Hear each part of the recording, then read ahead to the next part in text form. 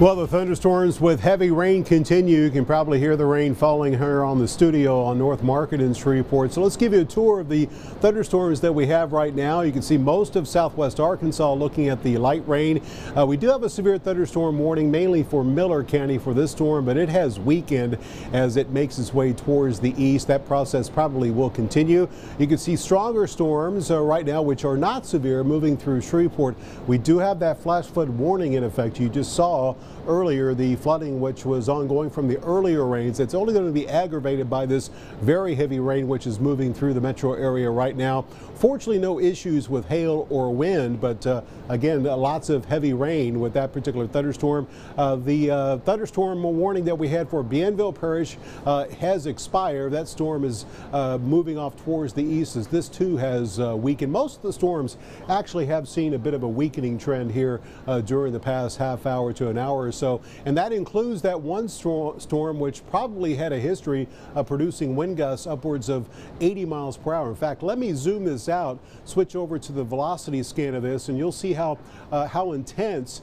the wind was with this, as this was south and west of Nacogdoches, especially here in the past hour. Notice the darker blues here back in this area. That was where we had wind gusts of 70 to 80 miles per hour. Notice those have gone away. This line of storms is weakened. The severe thunderstorm warning has expired, and it still looks possible that we could be looking at some gusts with this activity that will be in the range of more than 50 miles per hour. Definitely still a possibility. I'll click on some of these areas here, and you can see the wind gusts that the radar is seeing. Now, keep in mind, this is only seeing the part of the wind that's moving towards the radar in Shreveport. Still some very gusty winds, and this cluster of storms does have a history when it was stronger, producing quite a few power outages back to the south and west as it was approaching and entering the Arklatex here this evening. Now, as far as what we've seen today, let's go back to the radar here and show you that we have seen the storms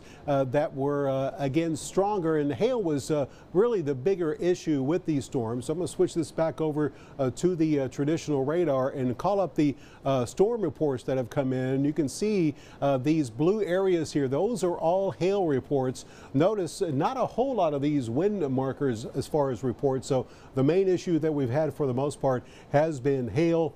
It does look like the threat of seeing the big hail like we've had earlier has decreased. So where do we go from here? Let's take a look at the latest run of the HRRR. You can see the current thunderstorm activity moving out here in the next couple of hours. Last few runs of this model have been hinting towards more storms late tonight, trying to develop over the extreme northern sections of the area. That activity could pose a severe weather risk and then make its way south and east across the northeastern sections of the region. The HRRR also hinting at some more storms developing in central Texas, which could impact the rest of the Arklatex during the afternoon. Again, severe weather is on the table for tomorrow. Here's a look at the HRRR and its depiction of additional rain on top of what we've already had. We've already had anywhere from 2 to 4 inches in spots, and you can see that another 2 to 4 inches is possible, especially over the northeast half of the area. And again, this only continues as we go into the middle part of the afternoon.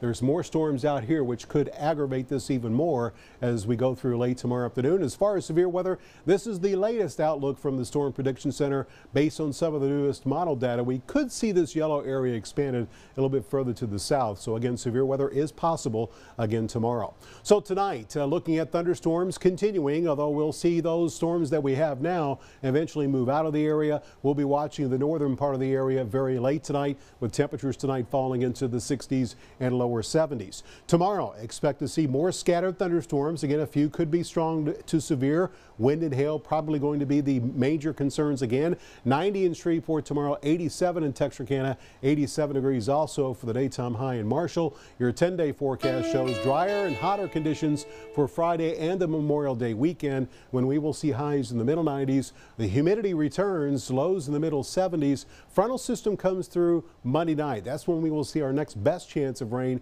We'll cool off a little bit next week with more rain possible late in the week as daytime highs begin to heat back up.